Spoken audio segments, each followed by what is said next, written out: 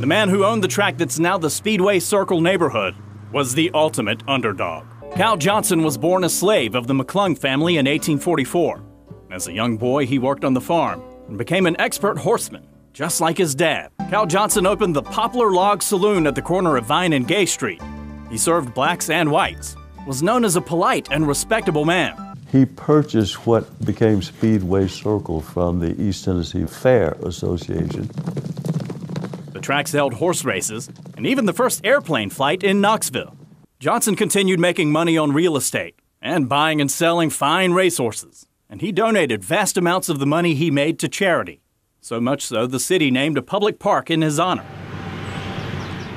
That's the telling story for me from Cal Johnson, that I was a slave, but yet look at what I achieved.